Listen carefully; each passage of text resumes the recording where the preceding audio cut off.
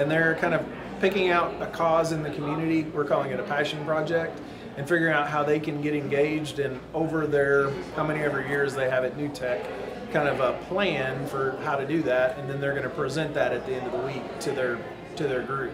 So domestic violence consists of many different things, whether it's verbal abuse, physical abuse, or mental abuse.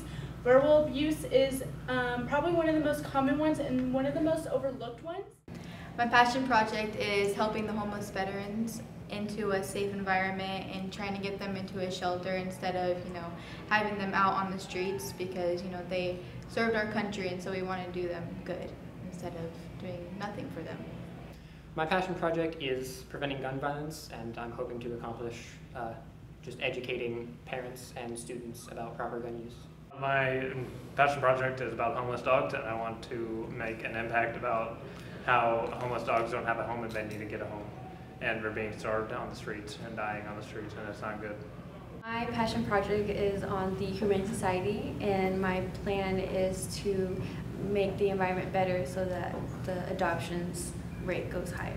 My project is on DACA, and I want to give undocumented immigrants the opportunity to have an education.